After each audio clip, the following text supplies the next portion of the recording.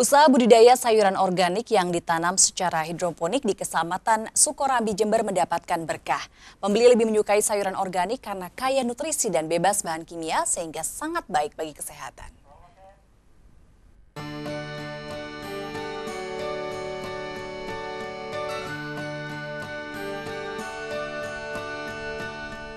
Inilah sayuran segar yang dihasilkan para petani di Kecamatan Sukorambi Jember yang ditanam menggunakan metode hidroponik di Kecamatan Sukorambi Jember.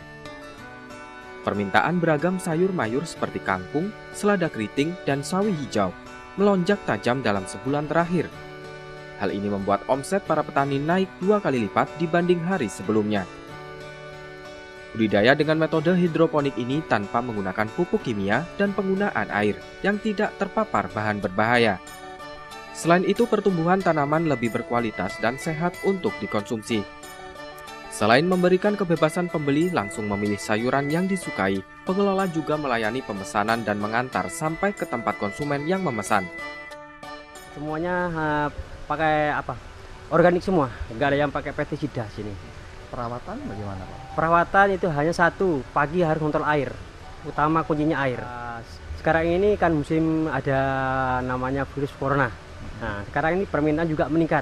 Tapi ya gitu, kita menerima permintaan langsung kirim, minimal 2 kilo. Artinya Pemesan langsung bisa. Telepon dari rumah, telepon ke petani, kita minim 2 kilo, kita antar. Harga sayur organik bervariasi, disesuaikan dengan jenisnya. Sayur pakcoi atau sawi hijau dijual dengan harga Rp23.000 per kilogram, kangkung Rp20.000 per kilogram, dan selada keriting Rp30.000 per kilogram.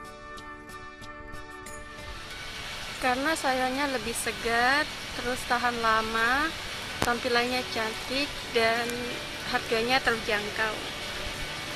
apa ini ada hubungannya dengan merebaknya virus corona? Iya, karena kan di sini bebas pestisida, jadinya lebih aman, terus lebih tahan lama, sayurnya lebih aman. Meski harganya relatif lebih mahal dibanding sayuran di pasaran pada umumnya, sayur organik ini dipilih untuk memenuhi kebutuhan nutrisi yang baik untuk kesehatan, agar tubuh memiliki kekebalan dari serangan penyakit.